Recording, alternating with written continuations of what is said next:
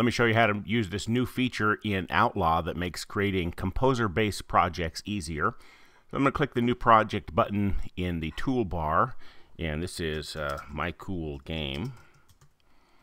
And we're going to put it on the desktop in a folder called My Cool Game.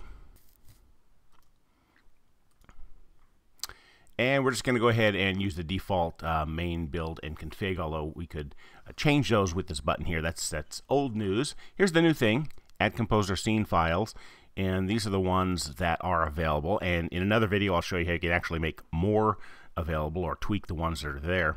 But I'm just going to want I'm going to want this menu, but I actually want it to be first in the scene. Wait a minute, don't want to do that yet. First in the scene, and then you already saw this. I want it to be called title.lua, and I want the play and choose level. So I'm just going to have those three composer scene files, and I'm going to click OK.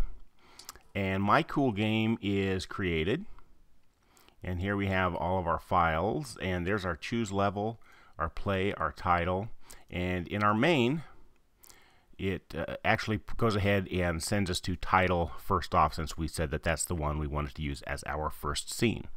And the rest of these are just the typical composer scene files, all ready for you to put your data in. So it's just an easy, quick way to create new projects that are composer based in Outlaw.